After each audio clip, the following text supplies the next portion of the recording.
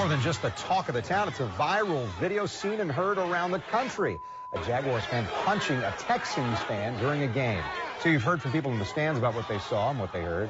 Now the man on the receiving end of that punch is breaking his silence and telling his side of the story. Yeah, he and his wife spoke exclusively with our Nikki Kimbleton. Nikki, I can't wait to hear what in the world happened here. Well, good evening, Joy and Ken. You know, the reason that Jana and Cameron Patrick talked to me is because they wanted to set the record straight. You know, they say that, yes, they are Houston Texans fans, but they moved here to Jacksonville in January. They say no, they were not drunk at the game, and they also say the fight was not their fault. And as you're going to hear from them, they say fans, even police, have their story all wrong. There's this dream we had, you know, that a few years ago, we put into place that we were going to go visit every stadium. Jana and Cameron Patrick had been looking forward to this game ever since this year's football schedule came out. It showed their beloved Houston Texans would be coming to Jacksonville. But they say, shortly after arriving at the stadium, they started wishing they had just watched the game from home. We get to the front of the stadium to walk around to our gate, and we start hearing, "This is why we built a wall. You need to go back," because the couple with us was Hispanic. The Patricks brought two friends to the game, also new Jacksonville residents as well as Texans fans. They took it in stride, but once in their seats, they say the taunting continued. It got so heated, Safe Security, the company that manages safety for the stadium, sent employees to their section. They were there when the Patricks say the man who would eventually sucker punch Cameron got in their friend's face once again. When he turned around and screamed, "You stupid Mexican, just go back and make tacos," she chucked her beer in his face. Just a few minutes later, this happens. Cameron was knocked out. But the Patricks say until now, no one knows the rest of the story. People see this. This is now how we're portrayed. And they don't care. They don't care to know the truth because the truth may not be as good as this juicy story of drunk couple starts a fight. It's not we're some drunk redneck fan that just went to start trouble. We wanted to watch a game. That's it. I had one beer. He was actually on his second when this happened. The Patricks say not only were they sober, that they were trying to end the arguing. So take a look at these two still frames from the video. Cameron says that after the beer was thrown, right before he was punched, his wife, who you can see right here, and their two friends, they were walking down the stairs. The stairs are actually right here. She's standing on them right now. They were all leaving the game. He also says that right over here, the man that hit him, you can see his fist cocked back right there, he had run up to their row, and he was in their seats. What are you saying to the guy right before he hits you?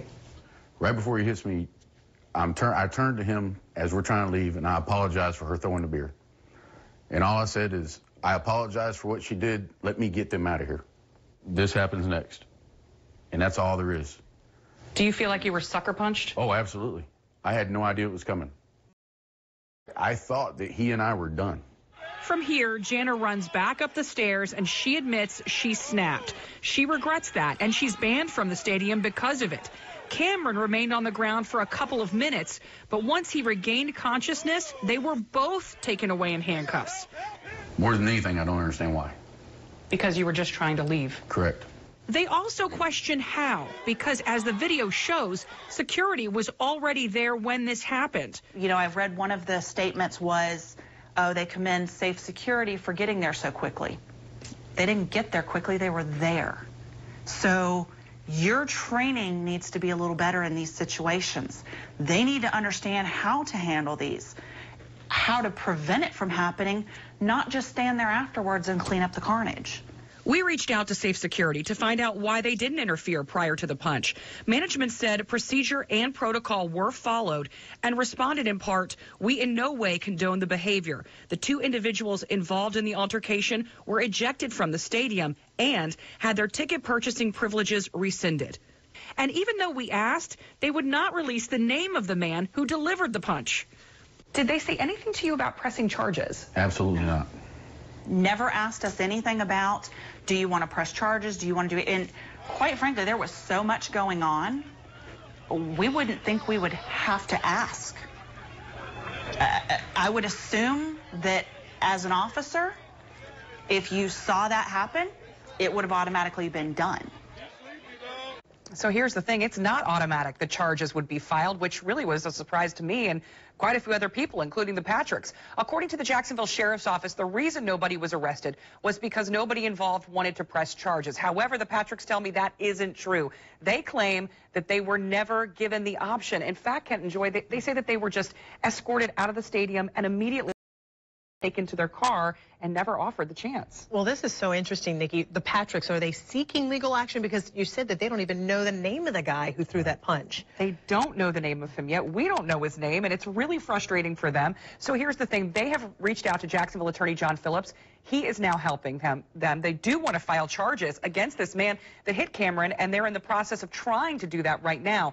So also, coming up tonight at 10, with social media posts promising revenge when the Jaguars play in Texas in a few weeks, there is a message that the Patricks have for any of those Texans fans that are planning any kind of retaliation. In fact, they're going to tell us what they would like to have happen instead. I'm going to have that part of my exclusive interview tonight on the 10 o'clock.